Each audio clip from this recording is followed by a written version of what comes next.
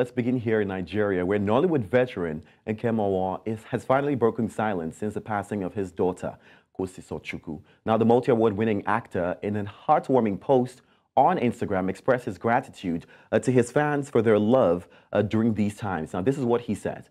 He says, "I want to thank you all for the support and love shown to me and my family. When tragedy strikes, there is nothing more heartening than knowing that you are not alone."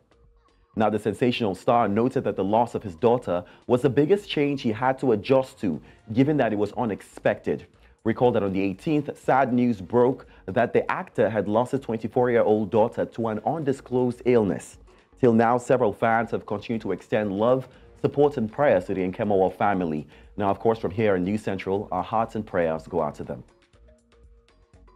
Now, let's move from that one to something more interesting, all right, to the music scene. Sabi girl Ira Star continues to make waves globally. Now, the Rush singer has just confirmed an upcoming collaboration with Little Mix member Leanne Pinnock. Now, Ira Star is set to feature on the single My Love with the former member of the multi-platinum British girl group.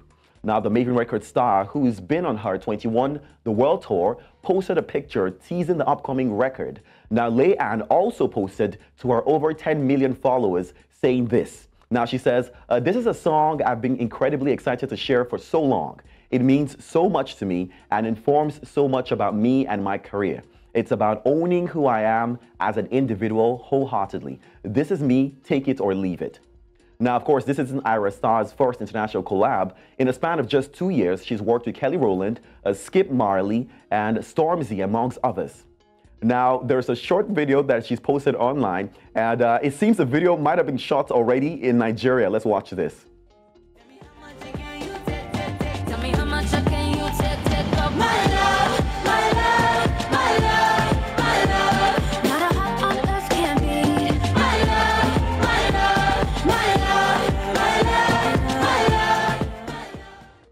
Now, we can't wait to see Ira in that video, of course. But speaking about superstars making a global mark, YBNL boss Olamide has just set a new Billboard record. Now, the rap icon has joined the legendary Fela Kuti as the only Nigerian artist to record 6 entries on Billboard's World Albums charts. Now, Olamide's latest project, Unruly, made it to the number 10th spot on the global album charts.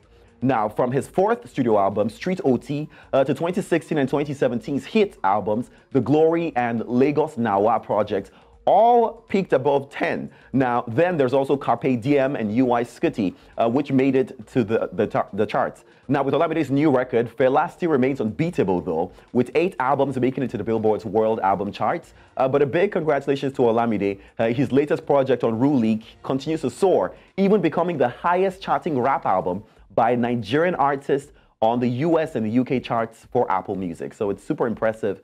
And of course, shout out to all Olamide fans out there.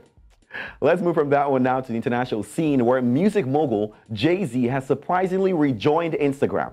Now, the global hip-hop icon made a new first post on the platform with what seems to be a movie trailer. Now, the caption of the post read, "The Book of Clarence, January 2024. Let's watch this first.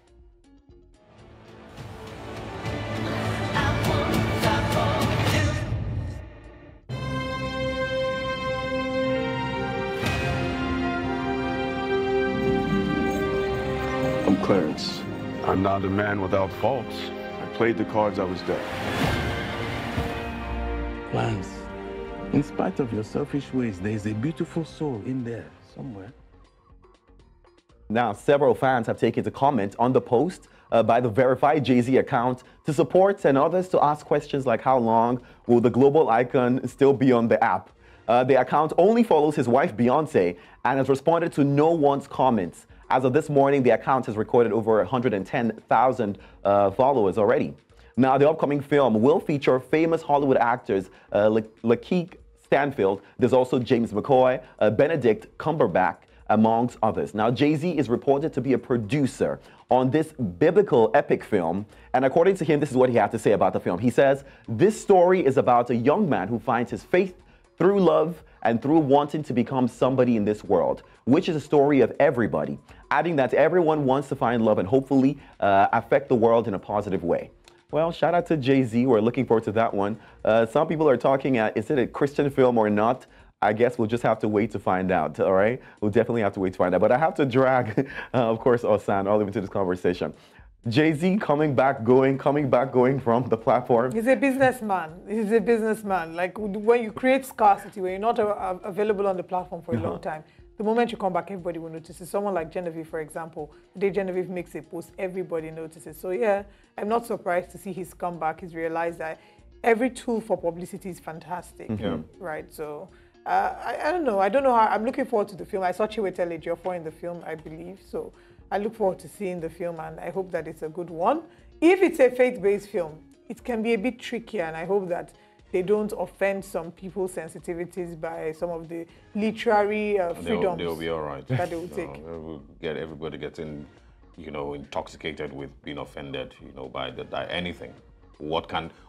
It feels like half of the world wakes up thinking, what can I get offended by today? Wow. What can I get offended by today? Faith can be sensitive. It's actually yes, it is annoying. sensitive. I think we should learn to enjoy art, enjoy the creativity of movies and music and whatever else, and all right, just let it. That one is a conversation for another day. We'll talk about it, right? Thank you, Sam, for bringing us entertainment. Thank you for having me.